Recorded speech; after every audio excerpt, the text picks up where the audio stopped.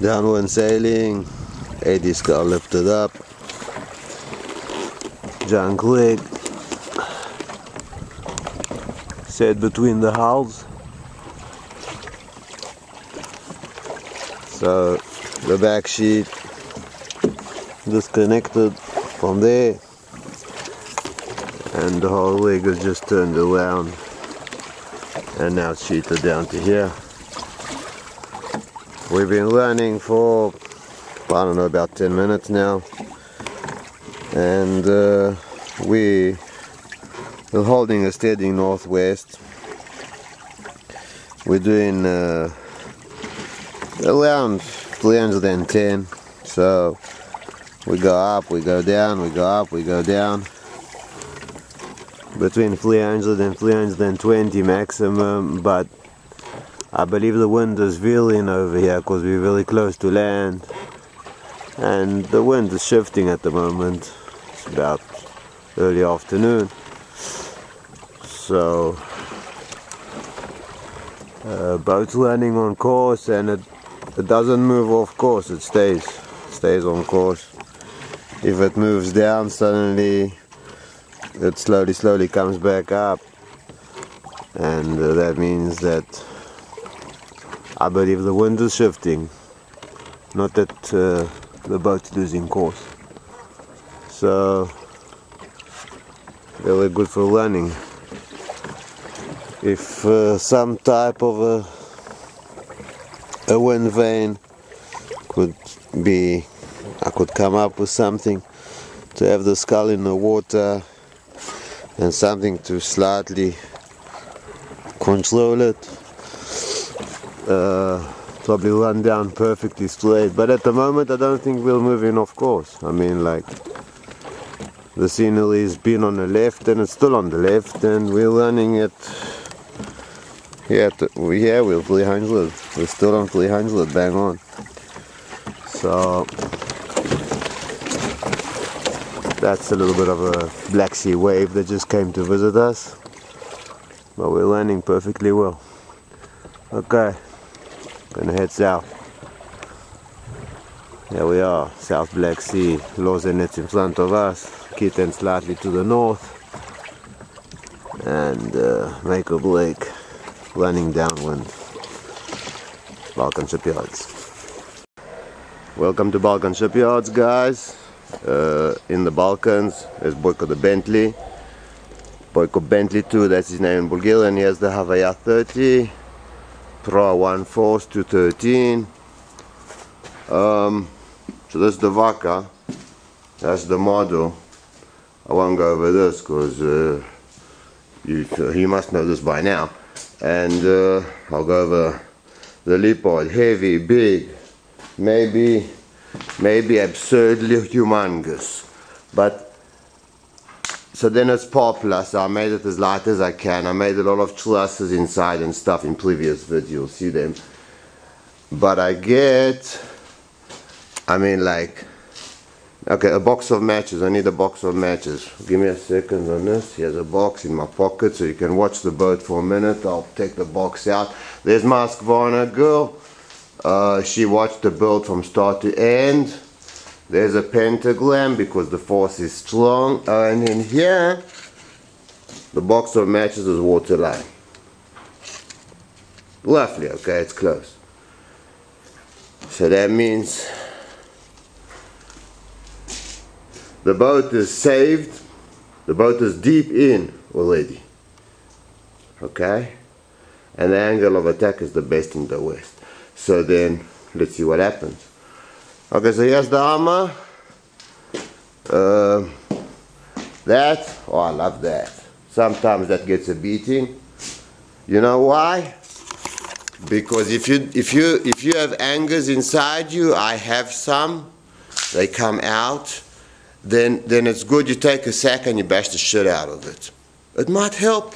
Okay. There's his why not. His armor why not. And a shit canoe that I built that I was afraid to go out in with, so I went out in him only once. It was an open canoe of only the blue at the bottom. it had seats at the 2/3 of the height of it, okay? Somewhere there. It was frightening to paddle this thing. It was going to capsize every minute. You couldn't breathe. And Genia's on the back, and Genia can't swim, and Genia won't wear life jackets and stuff. So like Genia is a seagull from the old times of the English maritime history, blah blah blah, when most of them couldn't even swim, you know. So it saved the ship. So Genia's like that. That's my drill station. That's my this. Nothing here's mine. Only the portable stuff is mine. There's all the parts of make or break, which is the shit canoe that I was afraid to go out in, but then I didn't like Why Not. You couldn't load him. If you check out Why Not, you'll see that he's very fine at the water. Why Not was a very fast boat, but I had to be alone without gear, and I had to have nice conditions. The boat would go. It was a fast boat. People would mention it on the beach. Sailors would come up to me. Say, yeah, I was watching you, man, you're fast. So I got a yacht here, I got to do this, So then this, so the shit canoe worked out to be the best in the West, all by mistake, because there are no mistakes. So then what happened was, I said I need more volume kind of, and then I said I don't like Why Not. I just didn't like him. He was, excuse me, he was too Western. If you get it or you don't get it, I don't care. It just don't matter to me, okay? But too Western means plumb bows, long water lines, usually Bermuda rigged, fine for speed, blah blah blah. Yeah, it's all good, but what do you want to do? And why most of you guys don't do nothing with your Western concept proas? Well, as I've done a fair share, I believe. I've been out in this boat over here in 4.6's, piece of cake. I was coming in a 4.6 that to me looked like it was a very strong 6. It might have been approaching a 7. When later on, half a city fell down. That was 22, autumn, the storm in Bulgas that broke all the trees and all the roofs. I was coming into Talivo in the same thing, but it was north of me. Okay? And I was early on it. Okay, but I was lipping to windward, working this boat hard to get back into port because it's blowing exactly out, and I exactly have to go against it. This boat, there's no piece of cake. You don't mind. If you don't mind getting wet, this boat will take you anywhere you want, and it has done it before, and I like this boat very much, and I trust it full blast, and I don't care. So then I'm doing the same concept. So this is long water line. So this is a Drua. Because Druas they're the Bentleys of the Pacific, and that's how Boyko my car became a Bentley, because I went from Pacific Pros, I changed thinking into Druas. I prefer Druas.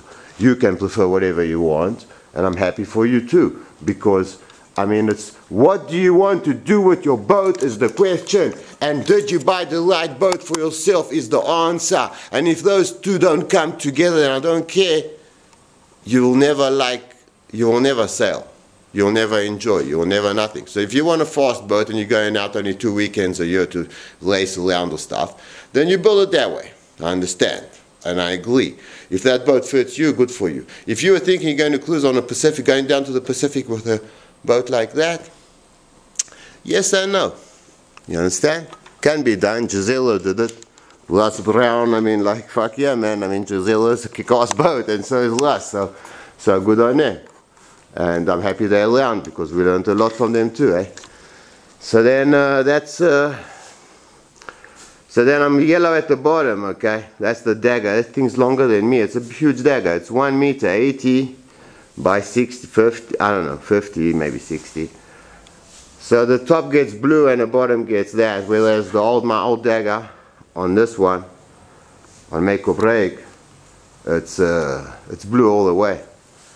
And you can't see how deep it is. So now it gets yellow at the bottom, which is the Balkan style, and then the blue on the top. Here's the arm. I'm not happy with this. I want more bracing, as I'm kind of afraid that my aqua horns will fly away in a Force 19. So I like that a lot. I don't like that I don't have it here. Over there I did it only one side, and that's only plywood. Okay, that's Why Not's armor. So anyway, there's a lot to do, guys. Welcome to Balkan Shipyards. If you want to stay, you can stay. If you don't want to stay, you can go. It's all good. Going sailing next year sometime. And going to be roofing and going to be working. And this is me and this is what I am and this is what I do. And I wish you the same too. All the best. Balkan Shipyards. Keep shunting, guys. The force is strong.